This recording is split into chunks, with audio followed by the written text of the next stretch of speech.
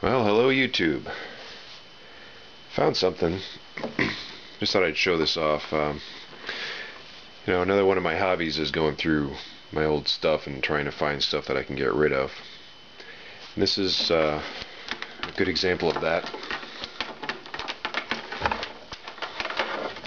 It's an old answering machine. DUOFONE from Radio Shack. And this, let's see, according to the label, it was manufactured in 1982. And this, it actually doesn't have any electronics in it as far as I know. It's all electric and mechanical with gears and pulleys in there. But it uses two tapes, like full-size cassette tapes, not the little mini cassettes. This is the outgoing message. This is a 20-second tape that's looped, and it has a little piece of metal on the tape, so when this starts it'll rotate, go through 20 seconds, and then the metal triggers the player to stop playing it. Then when the next message comes in, it'll start playing at that point because it's on a loop. It never has to rewind. And this is just a standard tape for messages. It has the instructions here. Let's see, volume 2 to record, so you can record a conversation on the phone. Fast forward, erase. Let's see, it's for playing back, rewinding. Oh, and you switch it over here and hit start. For record announcement, it's got a mic on it, so you can just speak into it to record your outgoing message. It's the electrical connection, and this plugs into the phone line. And actually there's no pass-through for the phone, so I guess you have to have two phone jacks, one for your phone and one for the answering machine. It's got a counter and lights to show you when there's a call waiting or a message. And you can set the recording time for the recorded messages for 30 seconds or 3 minutes. I have it switched over here for 3 minutes. And ooh, simulated rosewood grain finish. It's a sticker, but it looks like wood. Very fancy. Yeah, I used this probably around 10 years after it was made in the early 90s, and when I originally got it, it was broken. I got it for free because it was broken. I remember taking it apart and finding out what was wrong with it. I think there was like a belt that had fallen off a pulley or something like that. I put it back together and it worked, so I actually used it as an answering machine for a while. But I thought it might be fun to plug it in and see if there's any messages on here. See what my outgoing message was back in the mid-90s. What, like it was like 18 years ago.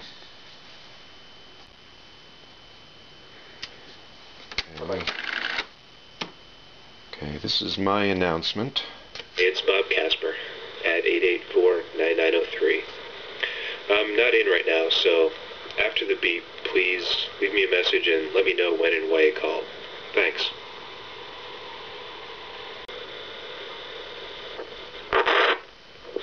Hi, it's Bob Casper. Okay, yeah, that was me back in the day. Alright, that's answer. So if it's set there and a call comes in, it'll start recording. Gotta give me a call. Hopefully. Oh, let me rewind it. Let me see what messages are still on here from back then.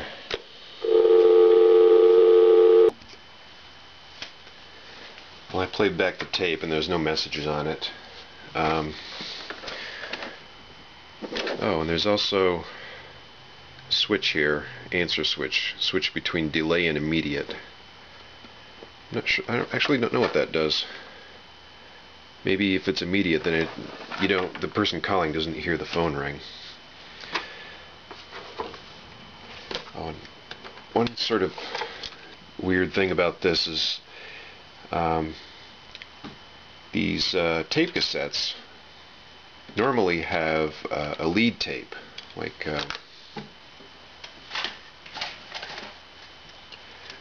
this one. You see there's a little bit of plastic tape, and after that goes through, then there's the magnetic tape. And you can't use this sort of cassette with this machine because on the message tape it starts recording immediately. So I actually had to take this apart and remove the lead so that it's all magnetic. Otherwise your first message is missing the first 10 seconds or so. And this, let's see, has a fast forward button. When you're playing back you can push that and it goes a little bit faster. Erase. Now you don't have to erase your messages on this because if you rewind it to the beginning and then take some new messages, it'll just record over them. But you can actually erase to actually get rid of the whatever's on the tape.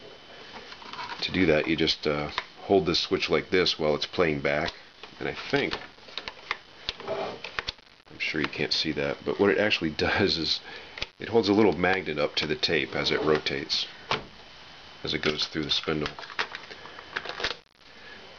Brutal but effective. So that's it. I mean, I have no use for this. I don't have a landline anymore, so I've been holding on to this for since the mid-90s. For some reason, I'm going to get rid of it. I don't think I'll bother putting it on eBay. Probably just, I know there's a local church here that does a once a year weight sale sort of thing, so I'll just give it to them. I just wanted to make a video to document it. So I think it's kind of cool in a retro sort of way. Anyway, that's it. Thanks for watching.